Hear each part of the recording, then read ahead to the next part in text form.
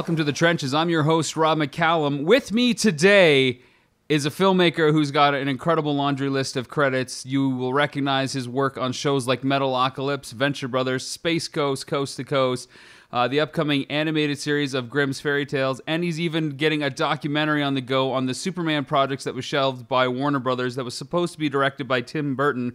With me on the line is Mr. Jon Schnepp. John, are you there? Hey, what's going on, man? Not much. I really appreciate you taking the time out of this. I mean, you got a lot going on, not with just some of those, credits I listed, but, all these other projects that you're doing on the side as well. So should also let people know that if they want a little bit more background information on you, they can visit your website, which is jonschnepp.com, JONSCHNEPP.com. But, let's quickly get a little bit of history so we can inform some of our listeners. You work a lot in animation. So how did you get your start doing, in this crazy industry? Well, I was out of college for a couple of years, and I was like kind of hanging out doing like some crazy theatrical performing in front of bands, and some friends of mine from college were started up a music video company, and they had done Nine Inch Nails' first music video, which was like shot at my house. Very cool. And that got a lot of that became a very popular music video. They did Ministry's first couple of music videos. They're called H-Gun. Okay. And they was in Chicago, and I just started working there at night, like, hey, can I use your computers and type some stuff out? And then I became like a PA, because they were like, hey, you know how to do like crazy animation, and like you took that's in, because I went to the School of the Art Institute of Chicago. Okay. So I did a lot of experimental animation and experimental filmmaking and performance art and video and crazy stuff. So I just started working at this music video company, and they started hiring me to act in these music videos. So I'm in a bunch of music videos in the 90s. Like I'm Ozzy Osbourne's lab assistant. I play this mad scientist in one of these music videos for Infectious Grooves, this band called Infectious Grooves. And you're also in a Metallica music video, are you not? Yes, yeah, really quick one. I'm one of the four coffin holders in that scene with Marianne Faithfull. Right. But yeah, there's a bunch of. I'm in an Iron Maiden, Be Quick or Be Dead. I'm featured in that video quite a bit. So it was kind of fun to do a bunch of music videos. And by hanging out there, I just started to learn how to edit and learned how to do After Effects and animation. I had done it in college, but I was sort of like, this is really fun, and I couldn't believe I could get paid to do this stuff. And so I wrote this weird science fiction comedy show with a friend of mine, Dave Murray. And we made it in the back of this music video production the loft. We built all these sets. We raised money from family and friends, the original Kickstarter way to do things, which is just like Yeah. Ask your uncle, ask all your best friends. Like, luckily we had a well-off friend who was like wanted to take off and go to India, and he was like, here, I'm going to just buy an Avid and buy this SGI machine. You guys can use it while I'm gone. So that's how I learned how to edit. Was a friend of mine, Ivan, had bought this Avid, and it was like in 1993. So it was like the 83rd Avid or something. And that's how I just was like, wow, this is an incredible machine, nonlinear digital editing. Here we go. So we made this crazy science fiction comedy series. We've never released it. I think we're going to release it this year. It's Awesome. the 20th anniversary. It stars Dave Koechner, Rich Fulcher, Matt Besser, Ian Roberts. It's a literal who's who of Chicago comedians from the time. Then they all launched off to do their own stuff, obviously, but with super success. So I'm excited just for people to check this weird oddity out. So I'm sure I'll just start dropping it on the internet at some point later this year. But so that spawned into starting to do a lot of commercial jobs once I learned how to do all this stuff.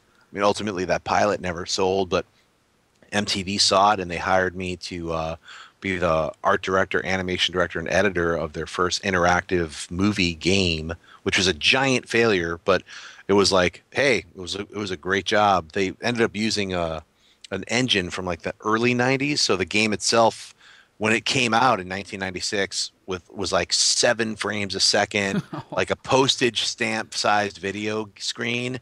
And all of their competitor games were like full screen video with 30 frames per second, awesome CG animation. So all the work that we did, you couldn't even see it. So Right. it was one of those horrible things where it's like, yeah, this is going to be really cool. And then when it comes out, you can't even play it. You're like, it keeps crashing on me, and I don't know what I'm doing. It was one of those one of those nightmares. But I'm still proud of all the work that everybody who worked on that did. That's where I met Nick Offerman. I met a whole bunch of actors working on that weird science fiction mystery interactive CD-ROM game. CD-ROM takes you back. So from that, my friend Greg, who directed that, suggested I go out to Atlanta. He's like, because Mike Lazo, the head of Adult Swim, now King Lazo. Back then, he was still King Lazo, but he was like a lot younger. And he was like, I'm looking for some weird editors. So my friend Greg was like, I know a weird editor. so I sent off my reel, and they hired me to go out to Atlanta, like in I think this was in 95, to do Space Ghost Coast to Coast. Cool.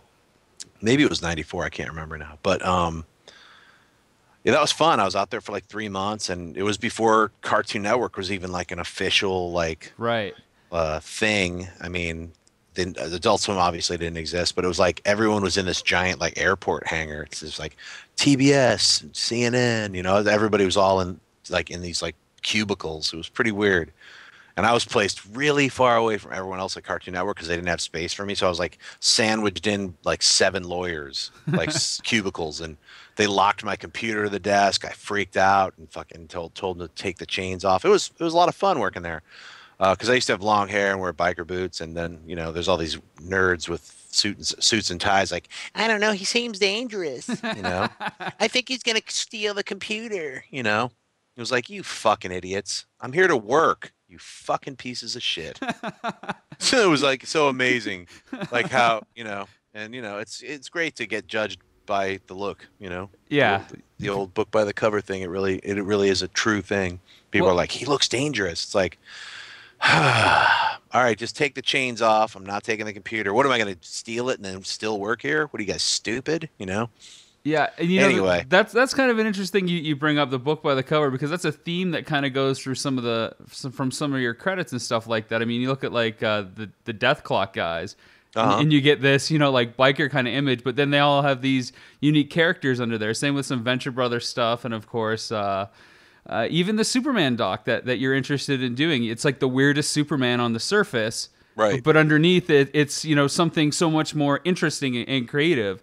So it's interesting that you were this kind of fish out of water in this corporate white collar I know, thing, right? and now you've turned that around in that experience in some way, and you've fed it back into your shows and stuff.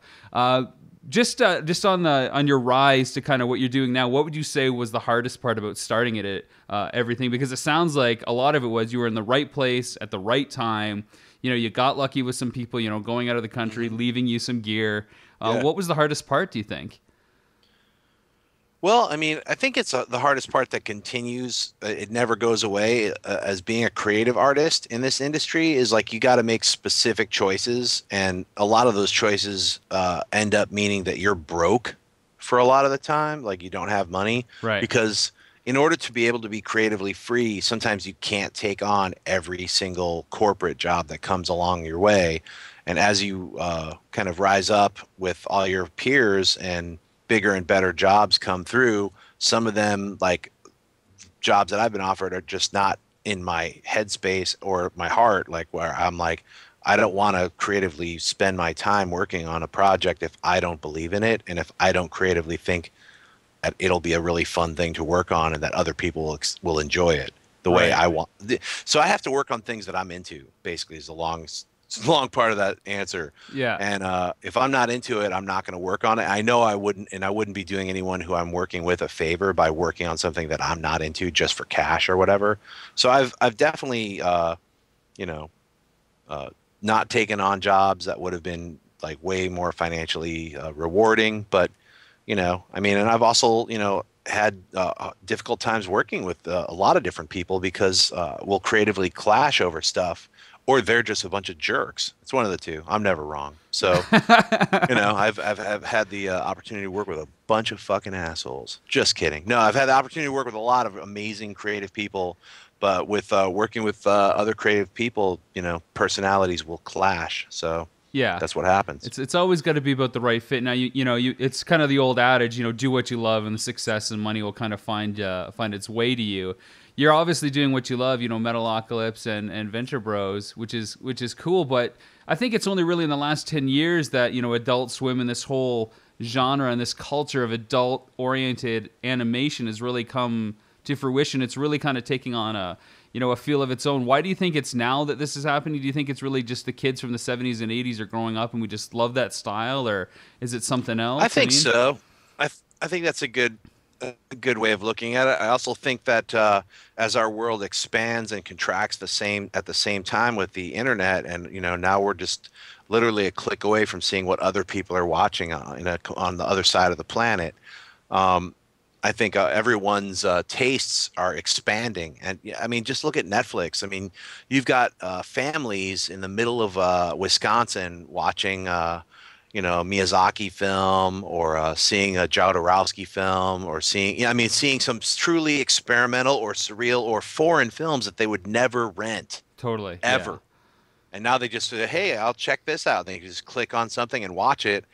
And I just think it's expanding people's tastes and broadening everyone's horizons creatively. So I'm really excited about all of that. I think, basically working on Grim Fairy Tales for me is like an expansion of the work I've been doing on Adult Swim, because Adult Swim, when you really look at it, is basically everything they have on Adult Swim has to be a comedy. Right. Whether it's a super weird comedy or a cartoon comedy or a live action comedy, it's all based on comedy, bizarre comedy, but still comedy. And Grim Fairy Tales, I wanted to do an adult take. Let's talk about that, briefly, because I wanted to touch on Grim Fairy Tales, which is based on, isn't it like the longest running independent color comic of all time or something? Yeah, it is. It's a comic company based out of Philly / Pennsylvania. It's like it's Zenescope Entertainment. And I met those guys through a good friend of mine, Ben Jacketoff. He introduced me to them at Comic-Con like 2 years ago. And I was looking to expand and get out into doing other kinds of animation. I was writing an anthology of my own at the time. And I met those guys, Joe and Ralph, who run Zenescope. And they gave me a bunch of their trade paperbacks. And, honestly, it's like if you're familiar with the comic book and you just see the covers, it looks just like, a comic book version of Maxim, where it's just a bunch of, well-endowed ladies running around in skimpy superhero outfits. And, it's like cheesecake. So for being a comic book person myself, who, is very much like a reader of like things like Alan Moore or Frank Miller or, Warren Ellis or Azzarello, I mean, I really seriously never looked at those comics before and kind of like, oh, that's a cute cover. Girl's pretty hot comic book Yeah, version. Exactly. So it's kind of like, it was a joke to me. So when I finally, picked up those copies through Zenescope giving them to me, and they're like, yeah, just read them. And I actually read them, and they were really fun to read. So once again, I judged a book by its cover, so to speak. Yeah, so, interesting how that came back full circle. Yeah, I mean, you always learn, like you get lessons taught to you just like you teach other people. So, and I was like, you know what, I'm going to support this, and I'm going to try to turn this into an animated series, And by doing that, I was able to add a lot of things that I wanted to do as a director and as a writer. They gave me total freedom to write the pilot the way I wanted to. So I took like Joe and Ralph's original comic book script and kind of like flipped it a little bit even more on its head, because they had flipped all the Grim Fairy Tales on their head. Like if you ever check out the Grim Fairy Tales through Zenescope Entertainment, they have a ton of trades, and I highly suggest picking up the first like 6 trade paperbacks and just read all of them, because they're great interpretations of all your classic fairy tales, and I really liked it. It's definitely like Tales from the Crypt style Grim Fairy Tales. So for me, that was really fun, and it's I don't know if we haven't sold the series yet, so we're going to release it. I just posted the first like 4 minutes of the actual Grim Fairy Tales on YouTube. Yeah, so you can... and it looks great. I mean, I honestly checked it just before we started this interview, and I think it looks like it's super high quality stuff, man. I mean, when people have campaigns on Kickstarter, there's always this fear that there's going to be a little bit of amateur hour and stuff like that. Yep. But this is something that could go on, Adult Swim or any other kind of channel, less the comedy element. This is broadcast quality stuff. Right, it's broadcast quality, but it's not for Adult Swim, so it'll never play on Adult Swim. Exactly. So I didn't make it to sell it to Adult Swim. I mean, I made it to actually like try to restart an adult market for animation here in America because like I said, as our horizons broaden, I think Americans are ready for this kind of animation. It's not Family Guy. It's not like Pooh on a Stick. It's adult situations with crazy horror-filled endings, and I think there's something there to be made, and I think a lot of people are going to enjoy seeing it. So I say get it out there and let people let the viewers decide. If there's million production company will want to pick it up and make it into a series. So yeah, and this is something that you took to Kickstarter last year about this time. You got funded. What was your whole experience with like crowdsourcing, I guess, in general? Because the big thing in headlines in the last, I guess, 2-3 days has been Veronica Mars, now a fan favorite cult series that ran for 3 seasons, I think, on UPN and CW. Now has a film. Now they have a film, and you funded this last year. Your Superman doc got funded this year. Let's just talk about crowdsourcing. Yep. Is it legit?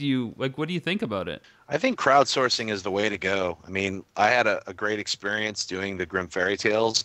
I ran that campaign. I mean, my name isn't on there as creator of the campaign because Zenescope set up the account. Right. But I basically ran it. I did all the video interviews. I did it every week. We put at least 1 or 2 videos up, and we came up with ways to get the people excited. So it was a very great learning experience for me, and I'm very happy that we were able to raise the money to make the actual series the way that I wanted to be able to make it, because animation costs money, and a lot of people think, oh, John's director of Metalocalypse, he's got a ton of money, and I don't. I'm paid probably a little bit more than the average citizen. So and that's not a lot of money. So, right. And it goes, and I have to pay rent and bills and all that kind of stuff too. So, I don't have like some kind of, I'm just going to drop this 7 million, I just don't have that. I don't have any of that money. So, a lot of people even complain, like David Fincher, how come he didn't pay for the Goon? It's like, look, he's a director. So what if he has $1 million? He's a director. He's going to help make this film. That doesn't mean he has to personally put his money in. I bet he put a couple thousand in. Why can't a couple other people put $10 in? You know? Exactly. I look at like Kickstarter is a great way to get your thing that you're into made, because that's how I look at it. I'm happy that Veronica Mars got 3, 4. I hope it makes 10 million. Yeah. And I think I'm in the minority here, because I've been reading a lot of articles that people are putting out over this week about, they're kind of bitter about Kickstarter. Totally. The success of Veronica Mars. They're bitter about it. I don't think that's the right attitude. I think it's like, look, all the people who are into Veronica Mars now get to watch a movie. That would have never happened if it wasn't for Kickstarter.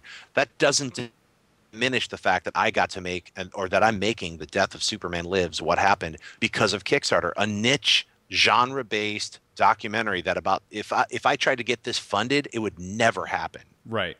It would have I would have been laughed out of, like, if I tried talking to the Warner Brothers DC people, they'd be like, nobody's interested in that thing. It's 15 years old. If I just went around to different production companies, hey, I'd like to do this documentary, they would have just like said absolutely not. So by actually running something on Kickstarter, you can try out and see who else is interested. And I was shocked and surprised at how many more people were just as interested as I was to find out more about this stranger version of Superman. And when I say strange, I actually mean more creative and fun and exciting. That would have been a cosmic science fiction film, done by Tim Burton. So it would have had a lot of fun. It would have had a lot of flair. It would have pushed the character into different areas that character never went, and especially the ones that we all wanted him to go into, which would be like fighting an alien. It's like, exactly.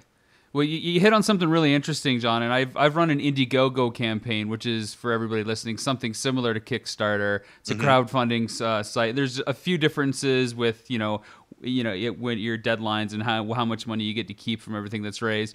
But it's really I think the big thing that you hit on is, it's a big marketing thing. It's not only just trying to get money, it's to see who's responding to the material that's out there and what kind of feedback you're getting from them. That should tell you right away if what you're trying to pursue is worth kind of pursuing to the next step. If you're not getting your funding, especially on an all or nothing site like Kickstarter, maybe there's something wrong with your concept. I mean, I talk to a lot of filmmakers that think, okay, I can just put something up on Kickstarter and I'll be making my film next month.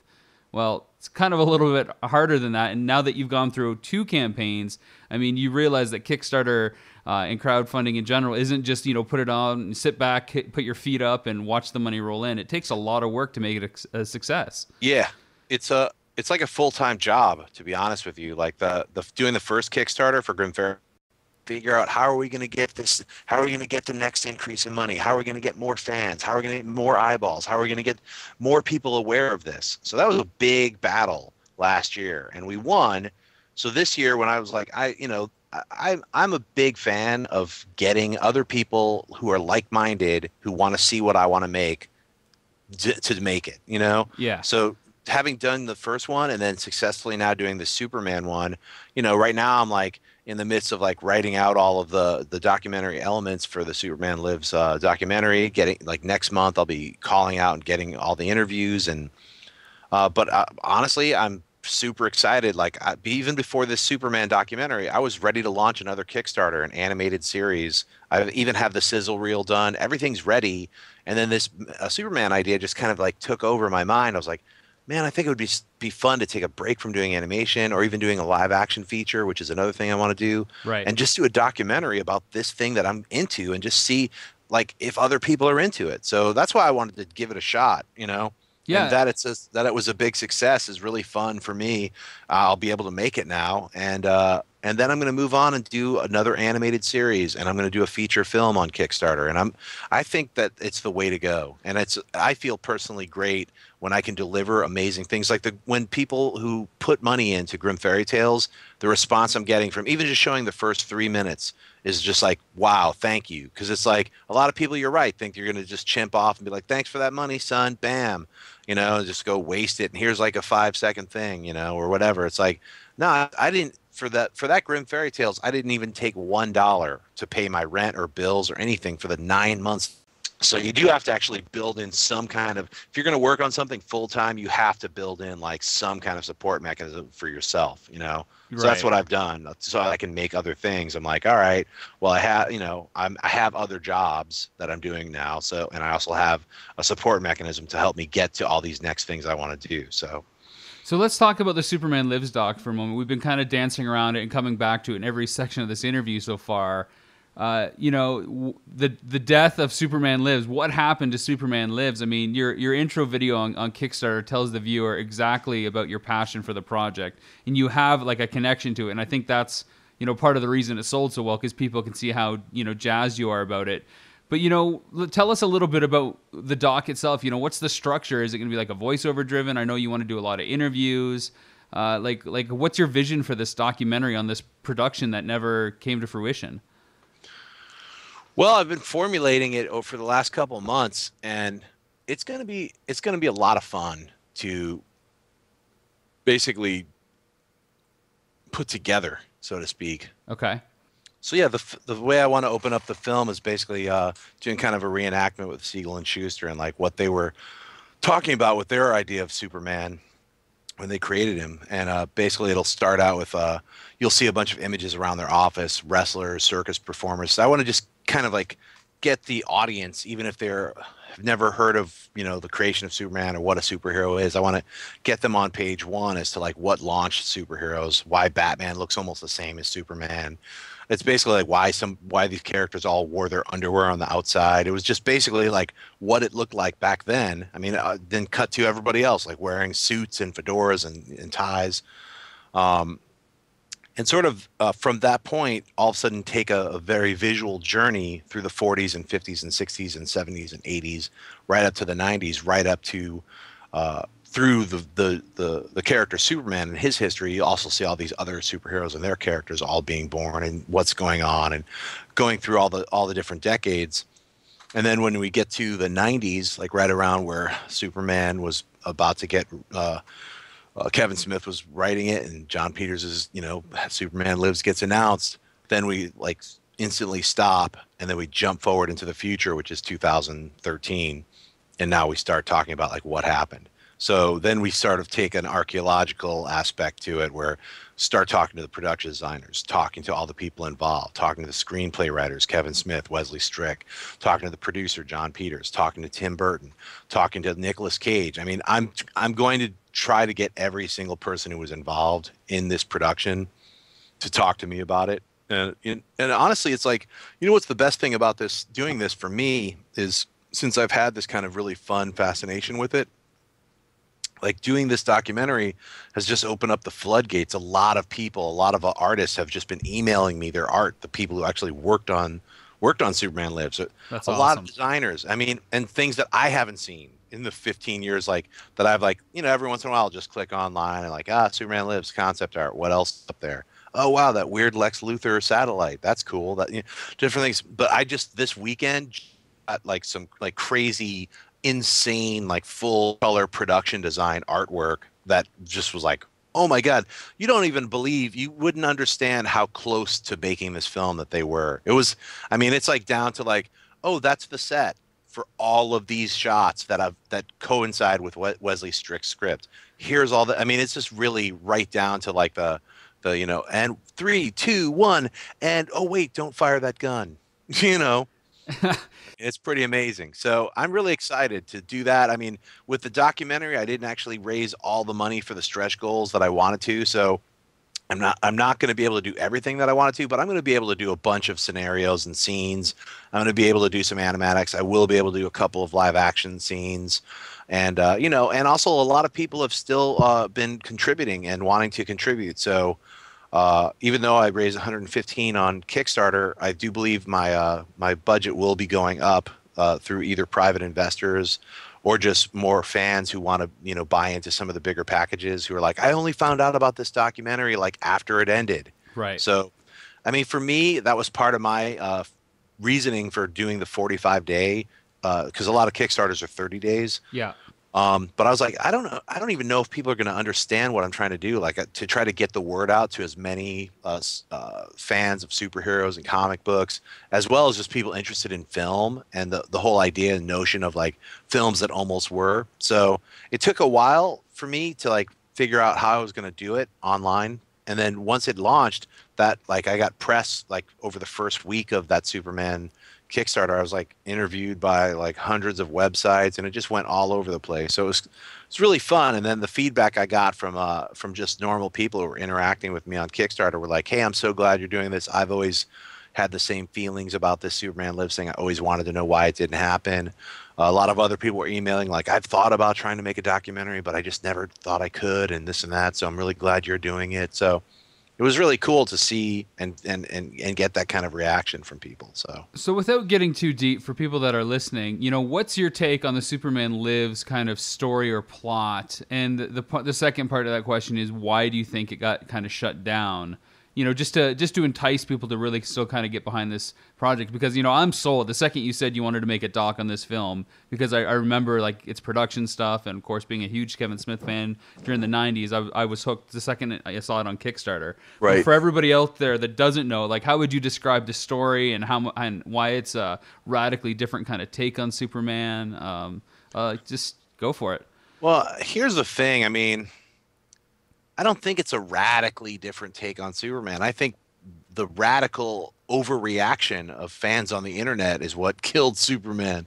I think, I mean, above and beyond trepidation from all of the people who were involved in this project back in 97 and 98, simply because Batman and Robin was such a giant bomb, not only financially, but just critically and reaction-wise. Everyone was, Yeah. I mean, here's the thing. A lot of kids who were born in like 1991, they grew up loving Batman and Robin. They're like, that was my favorite thing with Mr. Freeze. It's like, I get it. That's because you were 5. Yeah. Your brain didn't even work yet. So, I'm glad that you liked it. I'm not going to, take it out on you. A lot of people like Jar Jar Binks too, because they were 7. They grew up, you know what I'm saying? They're like young kids who just didn't understand. It's like, it's not like they're supposed to know whether this film is a horrible mess or not. Yeah. But adults who reacted the way they did to to the Superman Nicolas Cage casting and Tim Burton being the director of Superman, I think silly. I mean, it's really like a giant overreaction comparatively to like when Batman and Tim Burton was doing Batman. If people reacted to Michael Keaton being cast as Batman, if we had Yeah. the internet that existed in '98 that didn't exist that way in '88, Right. I don't think Batman would have happened. So, because I think producers would have felt like, oh my God, our fans are turning against us. And honestly, the people who comment online, is a small minority, people who Yeah. actually spend time to type out a sentence onto a comment board.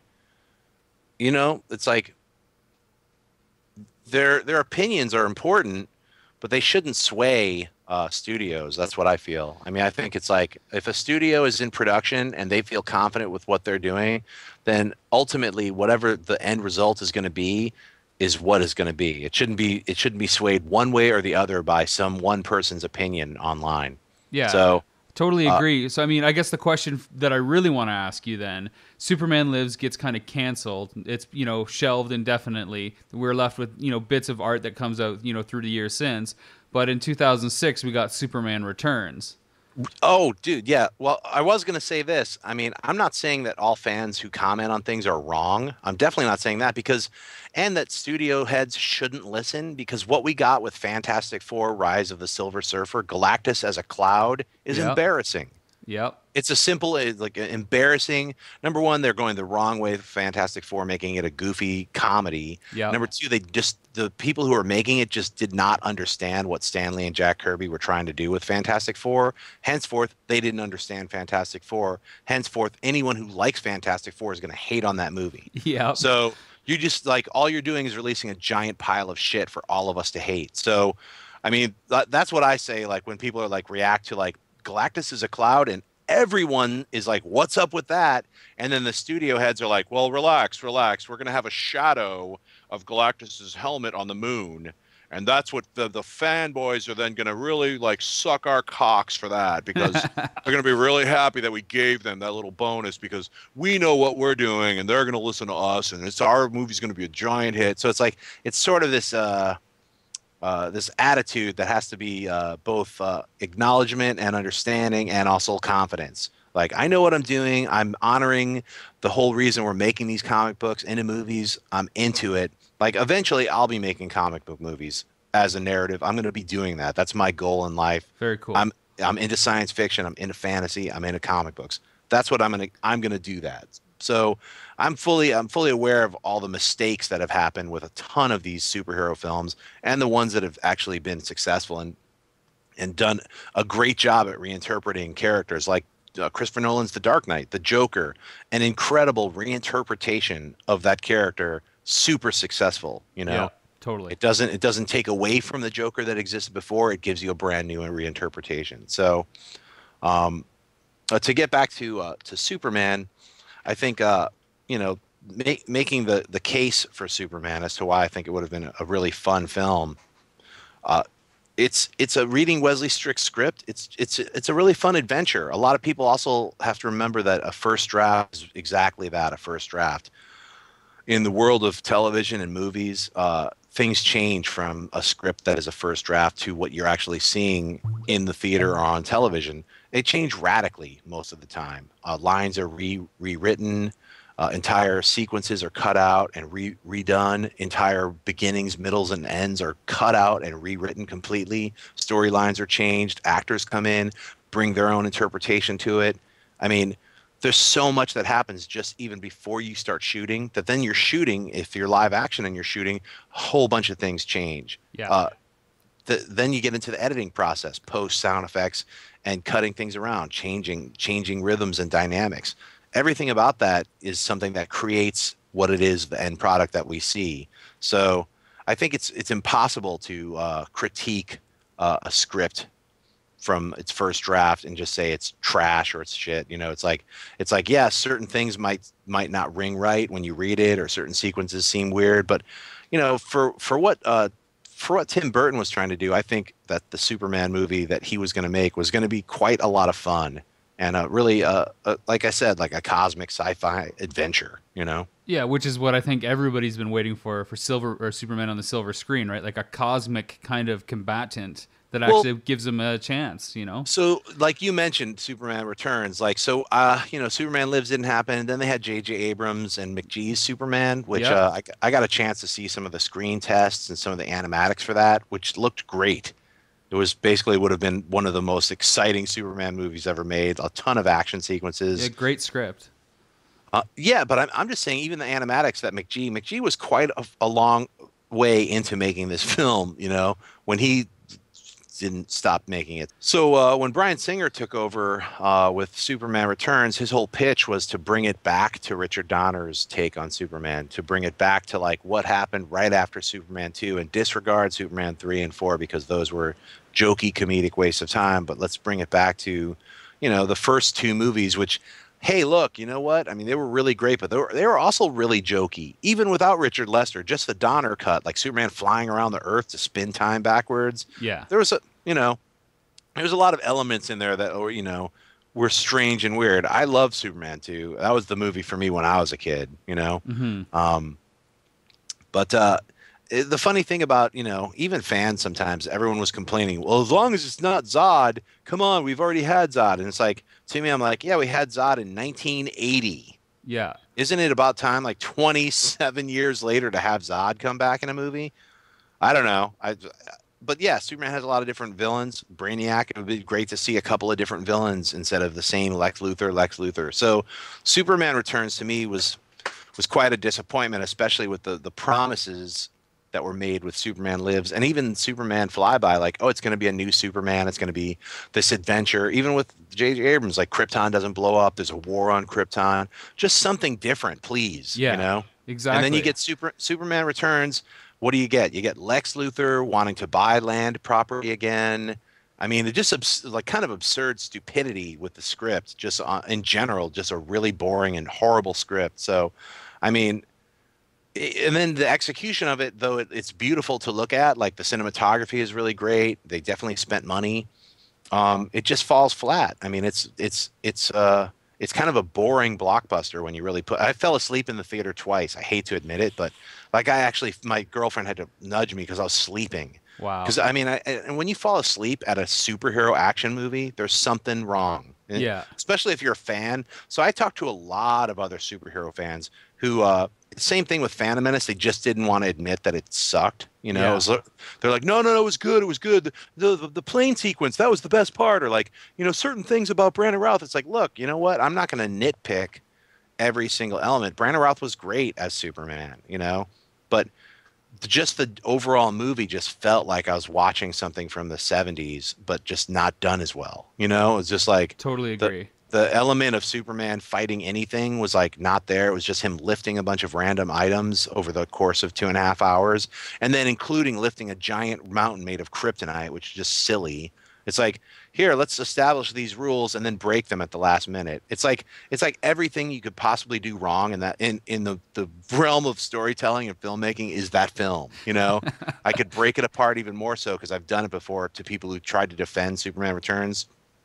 I'll destroy it if I want, if they wanted me to, and they cannot defend it. It's like, hey, look, if you can still argue and say it's a great film, but here's all the reasons I think it's not and will never be a good film. So, and Bryan Singer's gone on the record to admit it. Like last year, he was hanging out with a friend and he was like, hey, I popped Superman Returns into the DVD player, and I have to admit, it just was kind of boring. He said it, Wow. So it's sort of like, it's not like he's a bad filmmaker. I'm excited to see his X-Men return. So it's sort of like, he's done a lot of good films. He's also done some bad films. We all have our hits and misses, me included. I'm a low-level television guy, and I've done some pretty horrible films. So it's like, it's interesting you're doing a doc on Superman Lives, because if Superman Returns hadn't got made, I can see that that story would have been something that would have warranted, maybe a documentary on its own. Like, who wouldn't want to explore that concept of, Superman going away after his fight with Zod and everything, and, where he had been.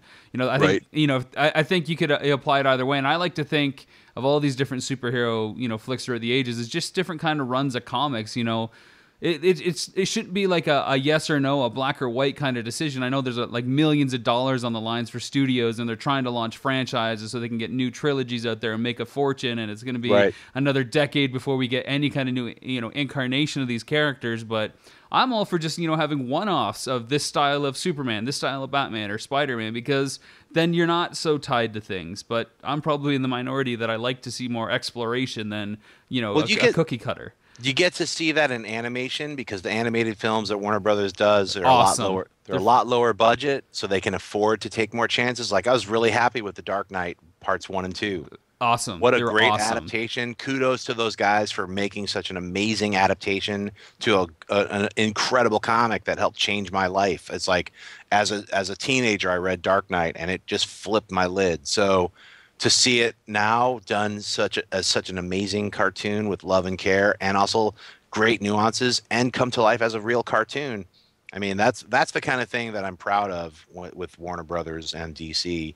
It's like, to me, like Superman Lives, the reason I even became more interested in it was because of Superman Returns. Because Superman Returns was such a disappointment, I started to be like, well, what happened to that really cool, crazy Superman where it was like Nicolas Cage was going to be Superman? That would have been at least exciting and weird and interesting.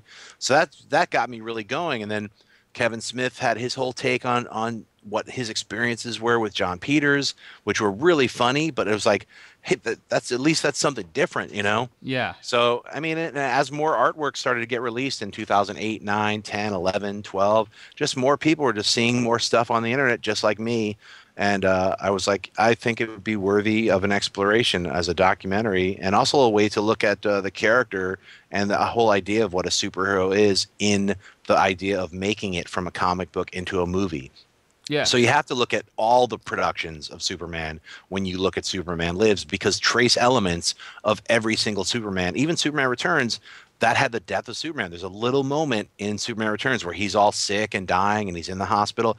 These elements carried through. I mean, there's so many elements that are just like, and you understand it because it's a business and Warner Brothers spent money on this property. They're like, look, we did all this R&D on this certain section of Krypton. Can we bring that in? And, certain elements of this design work looks great and will work great in this film, and then carry that over into the next film. If it doesn't happen, it totally makes sense to me because it is one character, and you're trying to make this character's reboot connect with the audience that's around in every decade.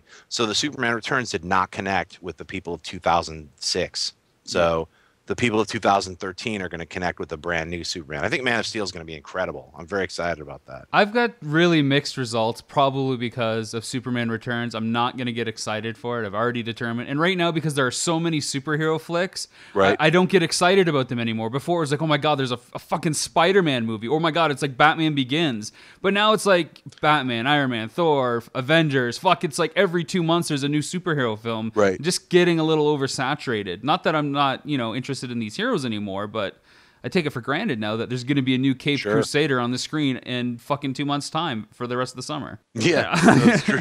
I mean, I really don't know what else to say. It's just the way it is now. Every 6 weeks, there's a new costume guy on the screen. Yeah. Whether it's, one of the big two property by them or, a smaller studio. So, well, with that being said, I really truly wish Warner Brothers would not wait until Man of Steel comes out to launch their Justice League. I think they should just be like, look, this is the new Superman.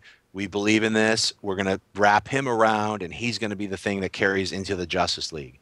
Because the Justice League has all these other super-powered characters. It has Wonder Woman. It has Green Lantern. It has Flash. It has the Martian Manhunter if they decided to use him. Yeah. I mean, the only other person in Justice League that's normal or human is Batman. Yeah. So, I don't know. Obviously, it's their company, their multi-billion-dollar company. That's just my tiny opinion. So, everybody's entitled. Hope maybe they're listening and they'll start making some decisions regarding that. John, I'm gonna say thanks for your time. We always wrap up our interviews on the trenches here with 3 kind of fanboy like questions. So if you'll indulge me with something that you can have 100% fun with, that'd be great. Yes, sir. Question 1: since we're talking about superheroes, you can be any superhero or have their powers. How would you use their powers to kind of help your careers in film and television? Let's see if I could have any superpower. Well, or like any hero that has, kind of a combination of powers. So, I mean, you could say Superman if you wanted and get all those, that bundle. Yeah, since I'm talking about Superman and doing the documentary, I will pick him because then I would be able to build sets incredibly fast.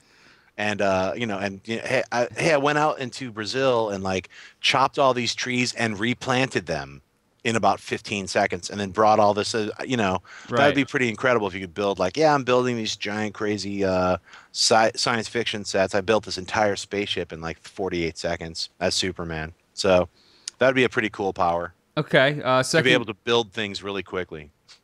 And then I would also use that not just for film and television, but I would build the homeless people a lot of homes. Just like, here's a 400-foot tower of homeless shelters. But not necessarily in that order. You might do the homeless things first. Probably that would be done first. Okay. Since we're being so altruistic about it all. So that's question number one. Good. Question number two. You can have an action figure of yourself. What kind of special action does your figure have, and what accessories do you come with? I come with a Banshee Gibbon-style screaming power. Okay. Which would be like a button at the back of the neck that you could depress, and he would just like super loud. Okay. And accessories? Accessories, the Watchmen hardcover comic book, Miracle Man, all the issues of Miracle Man as like little tiny, almost like Jack in the Box, like comics. Okay.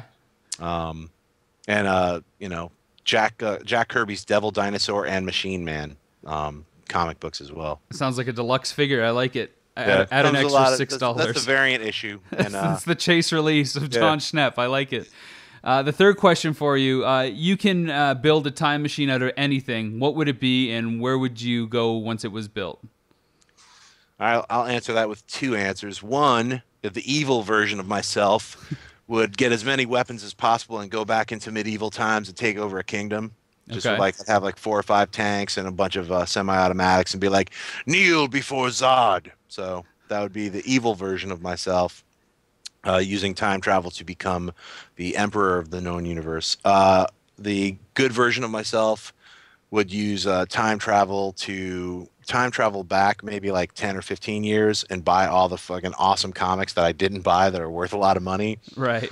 Make some bets on sports games that I don't even watch just to become a millionaire, and then give all that money away to charities and things, so that when I come back to where I am now in 2013, I would be able to see all this cool stuff that happened just simply by being able to play the odds. That by knowing the answers to certain things, you could affect the future by hundreds and hundreds of percentages, as opposed to like 1 or 2%. Be like 1,000-fold percentages. Like, hey, poverty doesn't even exist anymore because of these 26 steps from going back in time, stopping the stock market crash. That was all negotiated by a bunch of rich people. It's like, hey, just don't let them do it. And then all the suffering from the stock market, all the poverty from the stock market, it was just businessmen making some decisions like, hey, we'll put these guys out of business and then we'll take over. And then just America just suffered for it. So if I had the power to go back and change time like that, then I would. So. And if you could make your time machine out of anything, what would you make it out of? Like, would you go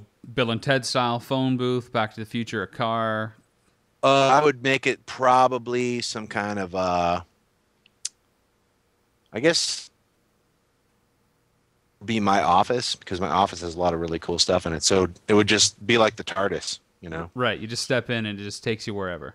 Yeah. Cool. So that way, if I was, I don't know how long time travel would take, but I'd have a lot of cool reading material. So.